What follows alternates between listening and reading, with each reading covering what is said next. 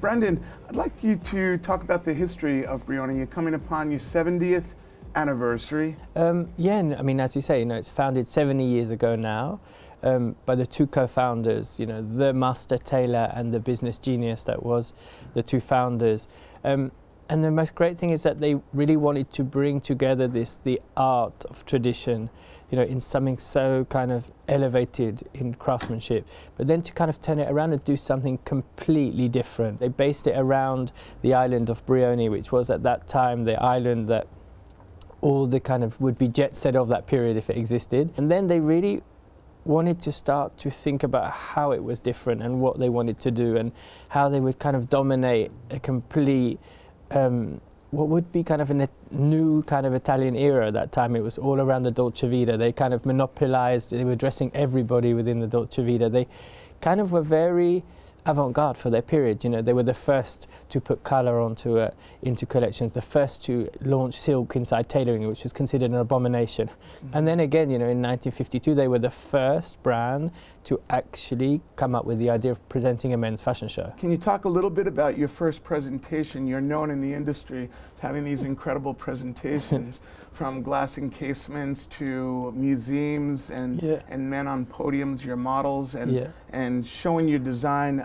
Can you explain a little bit about how passionate your creativity has changed that visual for Brioni? Yeah, I mean, there's two kind of sides to it. There's my personal side about that, is how I feel what we actually do is and how I should present it and how it's about being different, being truly one of a kind and being something that is really about the company, that they, if you look back to the history, they were doing these kind of not wild, would say, but these kind of very thought things that they emptied the fountain in the Waldorf Astoria. They put the models inside and they refilled it. So the people coming to see the presentations, seen that from the beginning. So it's a good balance, and it's kind of for me, I even say it's kind of a perfect match that they were like that. So it's natural for me to want to be able to show it in a kind of different way. And I look at it really that how we work is a kind of a type of art form, that what we do in a medium and how we work. And I always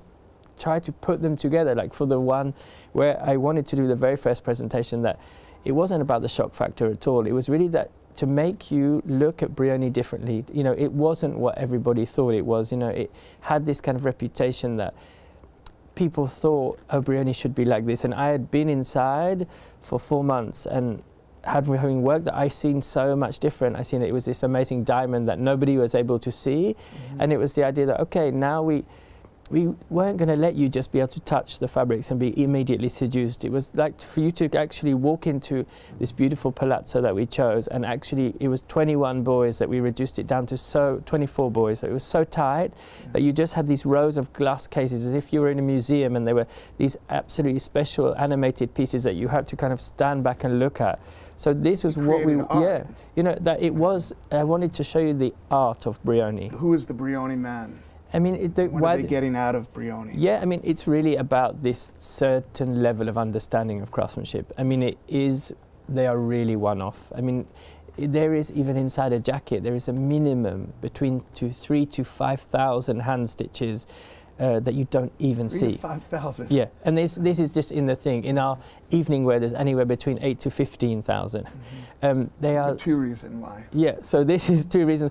Also, there is the choice, that we don't choose fabrics, we create fabrics. Right. So we actually work with mills to create fabrics from the choice of the yarns from the beginning. So not only the creativity and the tradition side, but that's where the innovation comes in, that we manipulate things that you wouldn't even imagine to work with inside us. That we double weave some certain things, we inject color into yarns, or it's very technical what we do in a certain sense that gives this total new language of what is innovation, where it's married with craftsmanship. While we're on this topic, can you speak to us about Su Misura?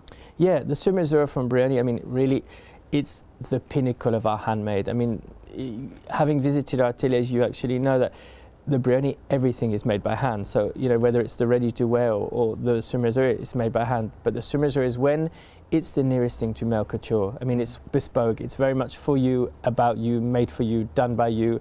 We create very much you on a block. That you come, we take all the measurements. Then we don't take a jacket and then fit it to you. We actually make your block, make your pattern, make you in a two-dimensional form to be able to create you in a three-dimensional form.